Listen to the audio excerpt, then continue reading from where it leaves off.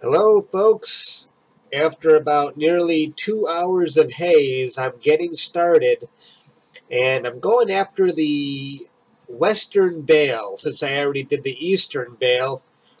And I kind of like that reddish blue that it came out when you only use oxygen and HA, so I'm going to try that again. And this is how it looks for a single raw image. I was hesitant on doing this one because bright stars tend to leave halos, and right now that doesn't look too bad. I was worried about that star. I think it's about a magnitude of 5. That might be the cutoff where I don't have to worry about halos. So, well, that's what it looks like so far. I'll be back. Well, here's how my guiding is looking: 0.75, 0.76. Oh, that's not too bad. It was like that the night before as well. So I can live with that. Good enough for me. I'll be back. Okay, I saved a couple of charts from my auto-focusing just in case there's some people with knowledge regarding auto-focusing that are watching this video. This is what the graphs look like, and they said I should be looking for that V shape, and hopefully that's the shape, the V shape that I'm looking for. And it seemed like my focus was pretty good. I even compared it to a batten-off mask after it autofocused, and it seemed the closer the V, the better the batten-off mask is. So anyway, now I have to decide is how often do I want to use autofocusing, because right now that MoonLite Focuser seems to hold up really well from frame to frame. The focus doesn't seem to shift at all. So I don't know if I want to do a refocus after 30 minutes, after 60 minutes, or only after filter changes.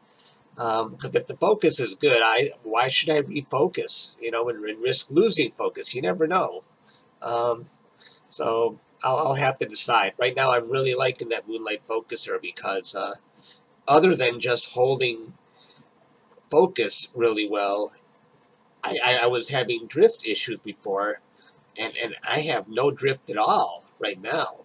So I guess my old focuser was causing so much flexure, my stars were drifting from frame to frame. So, okay, liking what I see so far. Hey folks, it's the next morning, and this is what I captured. 2 hours of oxygen and 2 hours of HA, and this is what they look like after I did an ABE on each one. And I'm always wondering, by the way, what filter should I use on a particular object? Should I use RGB? Should I use HA and oxygen, or HA, oxygen, and sulfur? There seems like there's so many combinations, and is there a right and wrong way? I don't know. I guess it comes down to whatever you like best. I guess that's the important thing. And if someone else doesn't like what you did, you know, that's okay. They have a right not to like it, as long as you like what you did. That's the important thing, and that's what I go by. I think something's cool. Hey, I'm doing what I want to do. And last night was interesting, too, because now I've automatically found my target with plate solving. I did an automatic meridian flip, automatically switches filters, automatic focus. I am almost completely out of the loop. I mean, all I'm really doing now is polar alignment, and I'm not going to be able to automate that, or at least skip that part until I have a permanent pier and observatory, and that's not going to be happening anytime soon, at least not in my current location. So anyway, so this is the data I captured, and this is the final image after some processing.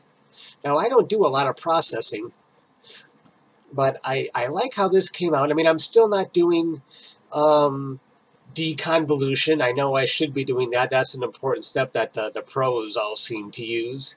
So it's just, you know, laziness on my part that I'm not doing more in post-processing. But right now, I kind of like how this came out. This is a really cool target.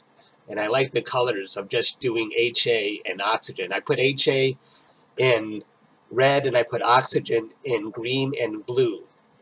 So that's what I got. And I'm always wondering, should I make the dark, the background darker, the nebula brighter? You know, I grapple with, you got to find that balance. You don't want something to look too fake. You want to keep it looking natural. So I'll probably be working on this more later. But that's what I've got for now. Now, I wanted to mention one more thing. The founder of ZWO astronomy cameras, Sam Wen, sent me a nice personal message. He said he liked my videos, and he shared a couple of my videos on the ZWO page in Facebook. So that was kind of cool to hear. You know, maybe I'm doing something right if the founder of the camera that I use actually sends me a personal note. So that's pretty cool. All right. Well, thanks for watching. That's all I got. I'll see you later.